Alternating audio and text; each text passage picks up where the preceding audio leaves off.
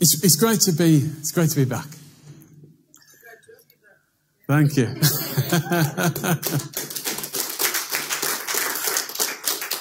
It's good to be able to minister again and just open God's word and just share. Thank you for all your prayers over the past few months. We're still in the middle of the fire, but God is faithful. Amen. And we're going to be looking at something this evening. And over the next, as Steve mentioned, the Bible study, we had our first Bible study in the series that I'm going to be doing on the hallmarks of a disciple. We had our first one a couple of weeks ago, or last week, I think it was. And so we're going to be going into what is a disciple. We looked last time at what was a disciple. And we're going to be looking at the hallmarks of a disciple. So if you want to know about how you can be a disciple of Jesus Christ, then come along. We're going to be looking at the Beatitudes, because I believe that is a template for us as disciples of Jesus, how we are to be and how we are to be to others. So we'll be looking at those. But we're going to be looking at something else this evening. For my own personal devotions, I'm reading Psalms again. And Psalms is an interesting book. It's a book of songs, as you know. And sometimes you can read through quite a few, can't you? And sometimes you'll read through one and then you'll think about it for a while. And sometimes you'll just read a couple of verses and you'll just meditate on that as the Lord speaks to you. And as I was preparing for this meeting tonight, I came across, to the point where I was reading Psalm 40. And so, if you've got your Bibles, I'd like you to turn to Psalm 40. We're going to read a few verses from that chapter.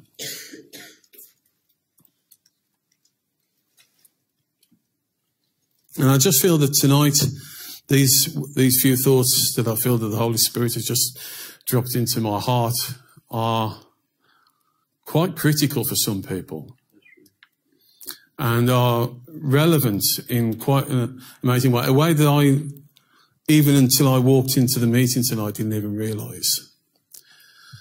But let's just pray. Abba, we come to you in the name of Jesus. We thank you, Lord, that you hear our cry. We thank you, Lord, that you hear our hearts. Lord, when we haven't got words left to say, you still hear us. And Lord, I just pray, Lord, for your word tonight. I pray, Lord, for these few simple thoughts. Lord, I pray that you'll take away anything of me. The Lord, that we'll just hear your Holy Spirit speak to us, and that you will just be glorified, that the name of Jesus will be glorified in people's lives tonight. For your glory we ask it, in the precious name of Jesus. Amen. Amen. Let me just read the first 4 verses from Psalm 40. I waited patiently for the Lord, and he inclined to me and heard my cry. He brought me out of the pit of destruction, out of the miry clay, and he set my feet upon a rock, making my footsteps firm. He put a new song in my mouth, a song of praise to our God. Many will see and fear and will trust in the Lord. How blessed is the man who has made the Lord his trust and has not turned to the proud, nor to those who lapse into falsehood. Walking with the Lord through life's experiences and situations is, I'm sure that those that know the Lord and those that are committed to him as Christians, we would agree that it's a wonderful thing. Just walking with Jesus day by day is a wonderful thing. To know his hand is within our lives, it gives us great encouragement and it gives us great comfort as well. Because he is the one who leads us and he is the one who guides us. Amen. He is the one who prepares us for our eternal heavenly future. But we always need to remember that this fellowship with God came at a great cost. And he wants us to know the reality of that. He wants us to know the reality of the cost that he went through so that we could have fellowship with him. In 1 Corinthians 6, Paul says, "For you were bought with a great price." You were bought with a great price. Therefore, glorify God in your body and in your spirit, which are God's. In Ephesians 1, we see the reason for that price and why that price is so very precious. In him we have redemption through his blood, the forgiveness of sins according to the riches of his grace, which he made to abound towards us in all wisdom and prudence, having made known to us the mystery of his will, according to his good pleasure which he purposed in himself, that in the dispensation of the fullness of times he might gather together in one all things in Christ, both which are in heaven and which are on earth in him. In him also we have obtained an inheritance, being predestined according to the purpose of him who works all things according to the counsel of his will, that we who first trusted in Christ should be to the praise of his glory. It came at a great cost. Our salvation, our relationship with God came at a great cost. But it was all for a reason. It was so that you could have fellowship with God. It was so that you could walk with God. It's so that you could wake up every day knowing that God is in control of your life, that you have a purpose, that there is a plan in everything that comes your way. So I would ask you the question, are you glad tonight that you belong to him? It's not a rhetorical question. You can talk to me. All right? Well, you know, I like people talking to me. So are you glad tonight that Jesus has saved you? Amen? We need to be. We need to be glad that Jesus has saved us, that Jesus has redeemed us. It's the greatest thing that eternity has to offer you. Nothing else beats it. That you are being made ready for the Lord's return, when we will be with him forever. We've heard a lot, haven't we, in our church over the last month about Jesus returning. And it's happening. You've only got to see the things that are going on around us. You've only got to read the newspapers and watch the TV. The signs are coming together, as Jesus said they would, as the prophets said they would. Jesus is at the very door. We need to be ready. Because we have a hope. Amen? Well, I want to ask you a question, and I'll ask you this at the very beginning. Do you have that hope? Do you have that hope?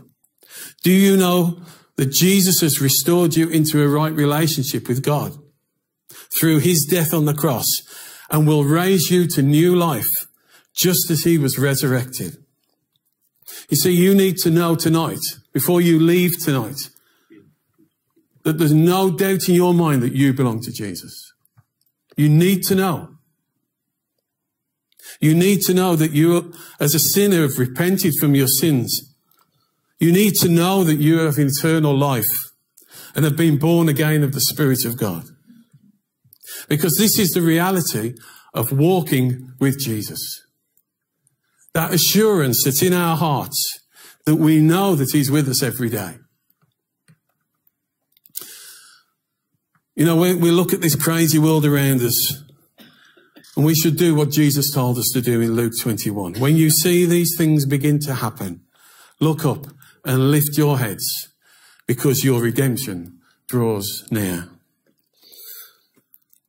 And as Amir mentioned when he was here and he spoke on Colossians chapter 3, those wonderful verses. If then you were raised in Christ, seek those things which are above, where Christ is sitting at the right hand. Set your mind on things above, not on things on the earth. For you died and your life is hidden with Christ in God. Aren't those words wonderful? Your life is hidden in Christ with God. When Christ, who is our life, appears, then you also will appear with him in glory. And Titus tells us in his letter, looking for the blessed hope and glorious appearing of our great God and Saviour Jesus Christ, who gave himself for us, that he might redeem us from every lawless deed and purify for himself his own special people, zealous for good works. That's why Jesus died, to make you special. Amen? He died to save you. He died to restore you. He died to build a relationship back to God. And he was resurrected to prove that he did it. And now he's praying for you. Amen? If that doesn't put a smile on our face, folks, I know it's raining outside, but if that doesn't put a smile on our faces, then I don't know what does. We have an eternal future. We have a heavenly citizenship. We are his. And God walks with us every step of the way. As we read through God's word, the Bible, we see that God walked with many people. We see his leading and guiding through life's troubles, difficulties, and successes. And we see that when God took control and led the way, the person achieved greatness in God. You know, as I read the Bible, I'm always very encouraged, because God has a habit of choosing failures. And that gives me a great deal of comfort, that God chooses failures, because he chose me and he chose you. There's nothing about us that's worthy of his salvation. There's nothing about us that's worthy of his love. But he loves us anyway. And he chose us anyway. And God walked with ordinary people. And you know, when God walks with ordinary people, he gives them extraordinary lives. That's the promise. We see, don't we, as we go through the Bible, we see how God led the nation of Israel out of slavery into freedom and then into promise. He led them by an angel. Who was the angel? It was Jesus. The pillar of fire and a pillar of smoke. The angel of the Lord walked with them. They were never alone. Genesis tells us that God walked with Adam in the garden to have fellowship with him because he loved his creation. And in chapter 5, we read of this very strange individual, Enoch. And we know nothing other about him, nothing else at all about him, other than he walked with God. He had fellowship with God. He walked alongside God. And because of that closeness, because of that relationship, God just took him. He just went. If you are that close to somebody, that relationship is, you know, so close. And that's the relationship that Enoch had. Abraham walked with God, and his faith was counted to him for righteousness. God walked with Moses as he led the nation. He walked with Joshua as they entered the promised land. He walked with Elijah, Elisha, and all the other prophets as they called the nation back to God. He walked with the disciples as they proclaimed Jesus, firstly to their own people, the Jews, and then to the nations. And he walked with Paul as he travelled through the countries, what we call now Greece and Turkey, and then into Europe, proclaiming the gospel. God walked also, and most importantly, with his creation through Jesus, through our Messiah. He walked with him every day of his earthly ministry, revealing himself, God revealing himself God with us. Emmanuel, God with us. Revealing himself to a world out of control and full of sin. And you know, God has never gone away. He walks with his creation every single day because he loves his creation and he cares for his creation.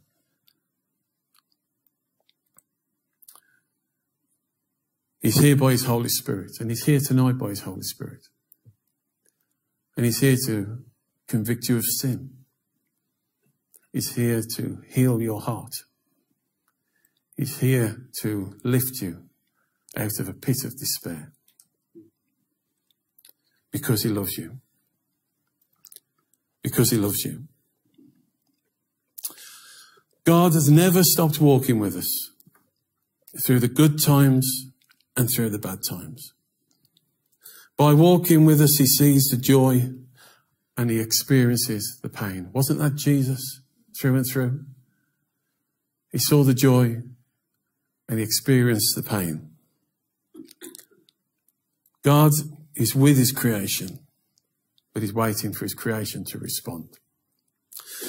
Paul said in Acts 17, when he was talking to all the clever people, all the intellectuals at Athens, he said this to them: therefore, the one who you worship without knowing, him I proclaim to you. God, who made the world and everything in it, since he is Lord of heaven and earth, does not dwell in temples made by hands, nor is he worshipped with men's hands, as though he needed anything. Since he gives to all life, breath, and all things, he has made from one blood every nation of men to dwell on all the face of the earth, and has determined their pre-appointed times and the boundaries of their dwellings, so that they should seek the Lord in the hope that they might grope for him and find him, though he is not far from each one of us. God is never far from us. There's that old saying, isn't there? He's only a prayer away. And I think actually he's even closer than that. Because he wants to walk with us. God is not far from us, and he's certainly not far from you tonight. He's certainly not far from me. But you may feel that God is a million miles away. But let me tell you, you may feel that, but he is with you. And he's all around you. He's aware of your every need. He's aware of your every difficulty. And he proved this probably more in the life of one biblical figure than any other one. And it is the writer of this psalm, the shepherd king, David. Here we have a man who knew what it was to walk with God. He knew what it was to walk with God. But he was also a man who messed up time after time after time. But the thing was, he was a man like Abraham who messed up time after time after time. He was a man who loved God. He loved him with all his heart. And you know what the great thing was? God knew it. God knew what David was. He knew his heart, despite the times he messed up. You know, we can say lots of things and never mean it. We can make many false promises to God, and we've all done it. And it's quite a dangerous thing to do, because, you know, God takes you at your word.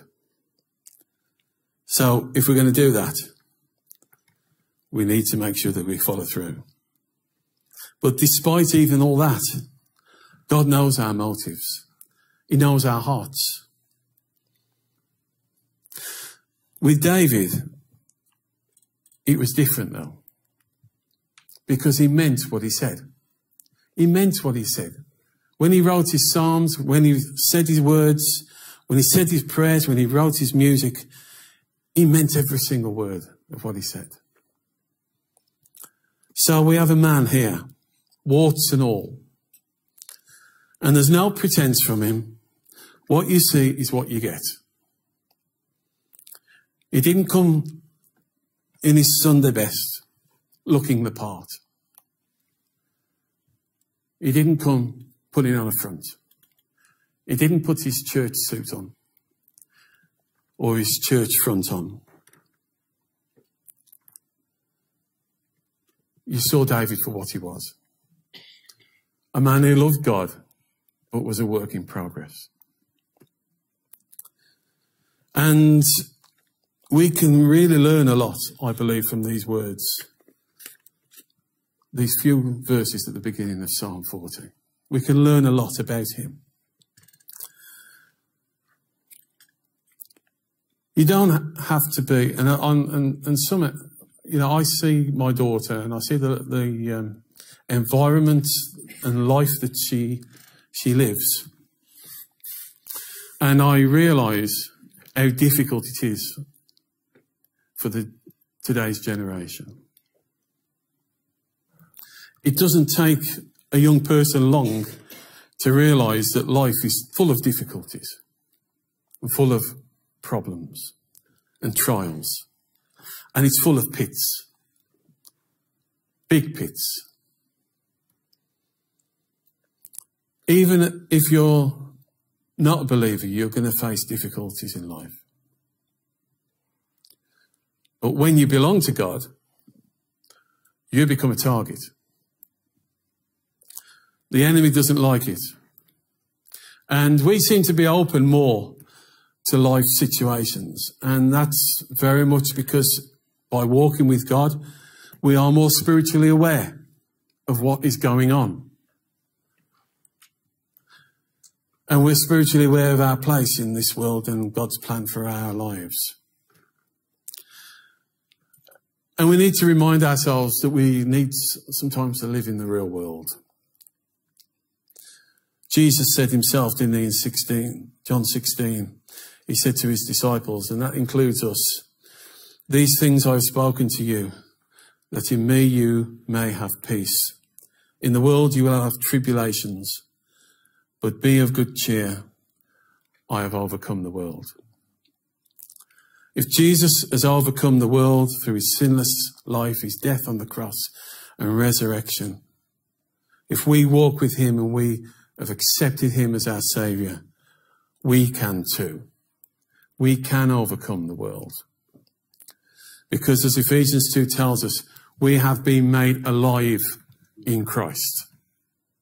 We're no longer dead in our sins, but we are alive in Christ. But we will go through trials. James in his letter says, "My brethren, count it all joy when you fall into various trials." Who of you has that one as their favourite verse? If I was to ask you what your favourite Bible verse was, I'm sure nobody would put their hand up and say James 1:2-4. Count it all joy when you fall into various trials, knowing that the testing of your faith produces patience. But let patience have its perfect work, that you may be perfect and complete, lacking nothing. That is the reason that we may lack nothing, that we may have a relationship with God. You see, Jesus knew the pain and difficulty of trials. He knew what it was to be in the pit of despair. Remember when Jesus cried in the garden? He said, "Not my will, but your will be done." He knew what it was to be in the pit. He knew the agony of feeling that everyone had deserted him. But he knew that God was going to demonstrate something through him which had a greater purpose than what he was going through in his despair. God will always work a greater thing out of your despair. He will always work a greater testimony out of your difficulties. Because God has a purpose in our despair. Nothing happens in our lives where God doesn't have complete control. Our trials and our difficulties have one reason: to bring us closer to Jesus. And that, in turn, as we become closer to him, helps us to reflect him to a world. It's the only way. You want to be strong for the Lord, you're going to go through difficulties. You want to be a witness for the Lord, you will never witness out of ignorance, but you will witness out of compassion, having gone through these things.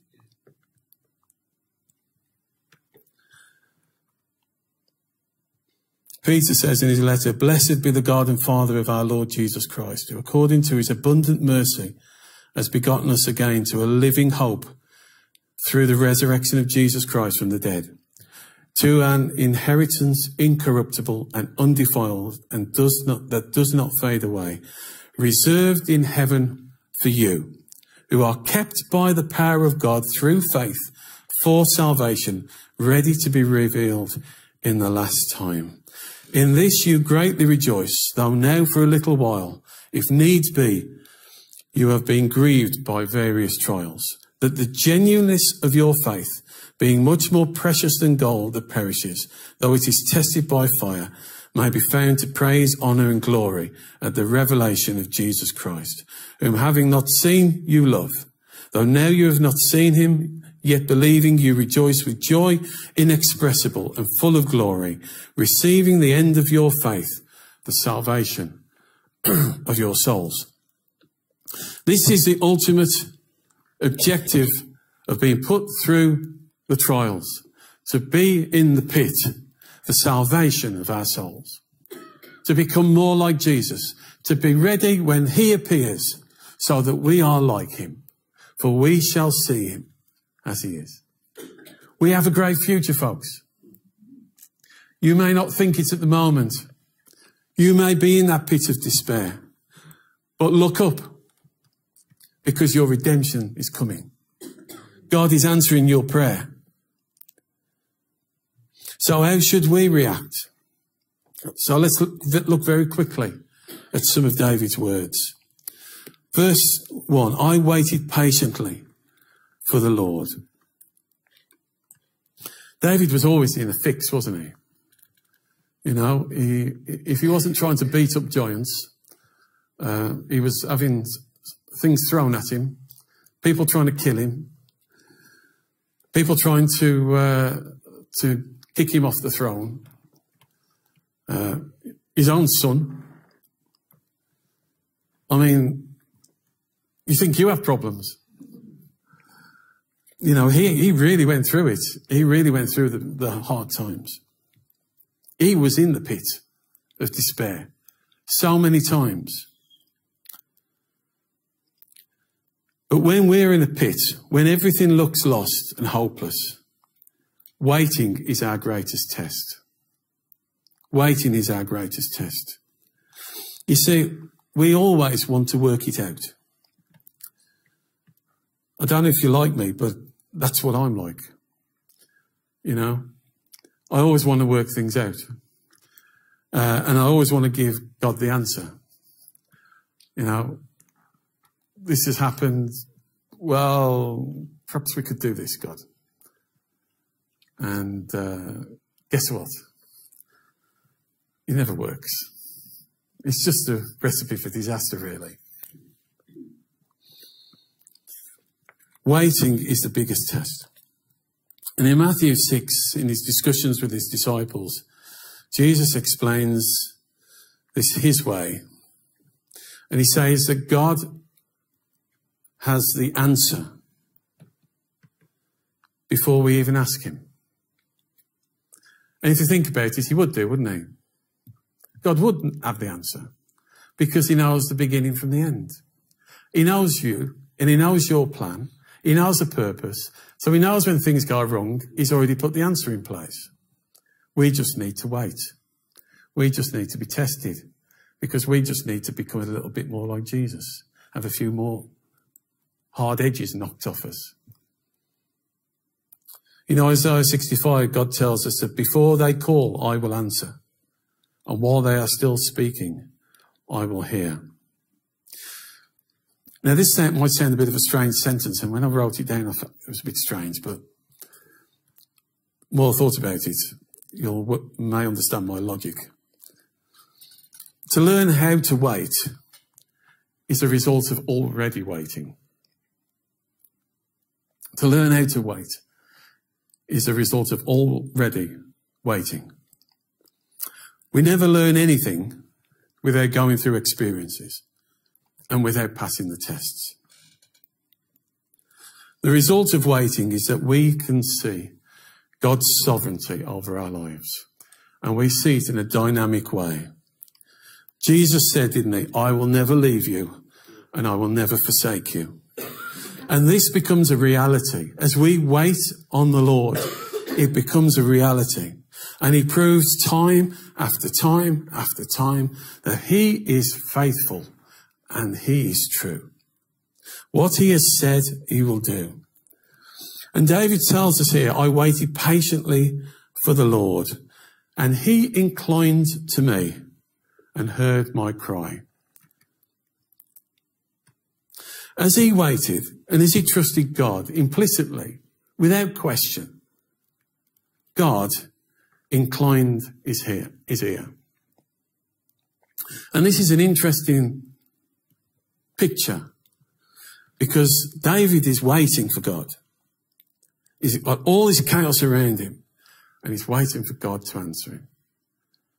And God literally bends over, bends down to listen to him. In the quietness and the chaos, God bends down and listens to David. And as David waited, God acted. And that is always the key. If we wait and listen to God's voice, God listens to us and acts. You see, God wanted to see what David would do. And when he saw faith in action, he acted. And this is a principle that we see throughout God's word, that God is with us. He was with the people in the scriptures. He is with us in our every situation. He just wants to see how we respond. He wants to see how we react. Are we going to try and work it all out for ourselves, or are we going to learn to listen to him? Are we going to learn to wait for him? Are we going to learn to walk with him rather than to run ahead? Will we work it out and in the end just fudge the answer and mess it up? Or will we wait patiently and put our faith into action? You know, so often we say that we're in the palm of God's hand, don't we? So if that's the case, and that's the safest place to be, why are we so keen to jump back out of it again? Why are we so keen? Why are we so keen to sort things out ourselves? And by sorting it out ourselves, once we've jumped out to that hand, we are going further and further into this pit. Because our feet are not on the solid rock of his faithfulness. And so we really do need to learn to wait. And I'm not saying it's easy. It's the most difficult thing that we can do. It's a spiritual discipline that is so difficult to do. But with the power of the Holy Spirit within us, we are born again with the Spirit of God. We are filled with the Spirit of God. He enables us to trust. He enables us to work with him. We need to learn to wait. We need to live through our circumstances in the knowledge that we are safely in his grip, always under his watchful eye. And what is the outcome of acting in this way? Verse 4, blessed is that man who makes the Lord his trust. If you want to see blessing in your life, wait and trust. When the difficulties of life come our way, wait and trust. Watch what God will do. He will never let you down. Verse 3, David goes and says, he has put a new song in my mouth. Praise to our God. So let me ask you a question. When we face difficulties and trials, what song do we sing? What song do we sing? Is our song Blessed Assurance? Jesus is mine.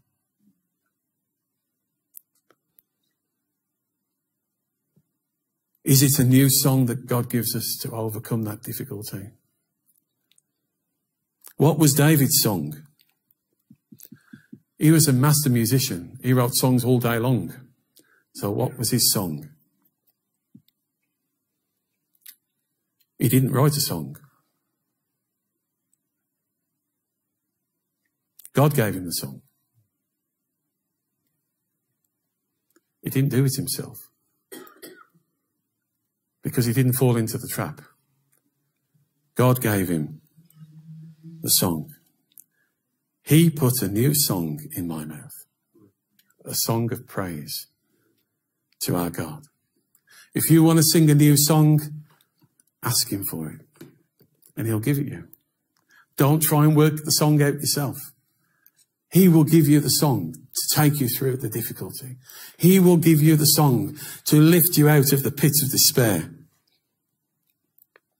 He said that song lasted David through the trials. It lasted him through his difficulties. And when he was on the other side of it, it became his song of testimony. Surely goodness and mercy will follow me all the days of my life, and I will dwell in the house of the Lord forever. What a song. And God gave him that song. Amen. It was him who gave him the song. And as we read through Psalm 40, later in verse 5, David just explains more and more about this song that God has given to him. Many, O Lord my God, are your wonderful works which you have done, and your thoughts towards us cannot be recounted to you in order. If I would declare and speak of them, they are more than can be numbered. I have proclaimed the good news of righteousness in the great assembly.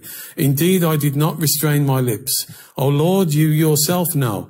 I have not hidden your righteousness within my heart. I have declared your faithfulness and your salvation. I have not concealed your loving kindness and your truth from the great assembly. And then he wraps it up in verse 16. Let all those who seek you rejoice and be glad in you.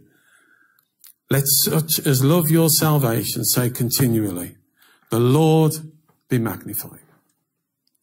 This was the song that God gave to David. This is the song that God gives to us every day. He gives us a new song. When you wake up in the morning, ask God, what's the song for today? What do you want me to declare today? And David's song was Praise to Our God. It's a great song, isn't it? Praise to our God. But it can be one of the most difficult songs to sing. But when we take our eyes off ourselves and our situations and onto a God who sees us, holding us firmly in his grip, who never leaves us or forsakes us, and who in his own way delivers us out of the pit. And then he sets us, our feet on firm ground, his faithfulness. Psalm 20, he also brought me out of a horrible pit, out of the miry clay, and set my feet upon a rock, and established my steps. So that's verse 2 of Psalm 40. He brought me out of the pit of destruction. When he brings us up in his purposes. He sets our feet on a rock, the rock of his faithfulness and the rock of his righteousness. And we will find ourselves in these pits so that we can see God in action. We need sometimes to experience God bringing us onto a firm place where he can establish our steps and he can teach us and guide us. I really think that this is probably one of the main reasons for our pit experiences. Because he wants to create something new within us. You may be going through pit experiences. You may be going through difficulties that only you hold in your heart. But he is the God who lifts us out of the pit. He is the God who lifts us into his purposes. How else can he perfect us so that he can present us to God? How else can he do that? Colossians 1 says that he wants to present us to the Father, holy and blameless and without reproach. And as Jude reminds us, as he works in our lives and as he takes us through each day, he reminds us now to him who is able to keep you from stumbling and to present you faultless. That is amazing, isn't it? That God wants to present us to himself faultless before the presence of his glory with exceeding joy. We may find ourselves in the pits of heartache, of bereavements, of loss, of pain, of depression, and despair. But listen to those words of God's assurance over your life. Let me read those words again. To him who is able to keep you from stumbling and present you faultless before the presence of his glory with exceeding joy. He will keep you from stumbling. He will raise you up and he will present you faultless before the throne of God. And he doesn't just do it, he does it with a heart of joy because he loves you so very much. He gave himself for you totally and completely in every way so that one day, he can present you to God. A job well done. Amen. So ask yourself the psalmist's questions in Psalm 42. Why, my soul, are you downcast? Why are you disturbed within me? And the answer is in the echo of David's response. Put your hope in God, for I will yet praise him, my Saviour and my God. Our hope is in him. Our blessed hope is in him. He is the God of our salvation. He is our soon coming King, Jesus. The question I've got for you is he your hope tonight? And do you know him? Is he your hope? Because this world offers us no hope. We've only got to look at the TV screens to see how much hope it offers us. But in Jesus, there is hope. There is a future. There is purpose for our lives. And if you're walking with Christ, is it really bumpy at the moment? Are there plenty of stones in front of you? Have you fallen into the miry pit? Have you fallen into that place of despair? And are you sitting there wondering why? Well, I trust that God has spoken by his Holy Spirit tonight to explain to you why. Because he wants to draw you closer to him. He wants to minister into your circumstances. He wants to create in us a pure heart. He wants us to build a relationship. And he wants to present us perfect to the Father. There's so many questions, isn't there? And we could go on. Do you need a new song? Do you need to hear his voice? Then I'm going to invite you to come to him tonight. I'm going to invite you to come to him. Let's just close our eyes. I'm not going to have an appeal. I'm not going to ask people to put their hands up or anything like that. But I am going to ask you to come before a sovereign God. And whatever your need is, whatever your situation is, if you need salvation, we will pray with you. If you need healing and you need to be lifted out of the pit, we'll pray with you. Because God knows. He knows the pain. He knows the despair. Because he's been there. And he'll walk through it with you. And he'll lift you up out of the miry clay, out of that pit of despair. And he will set you on a firm foundation. He's faithful and he's true. If you need something from God tonight, as we close our meeting tonight, please come and let us pray with you. If you want to ask Jesus into your heart, you need to do it now. Now is the day of salvation.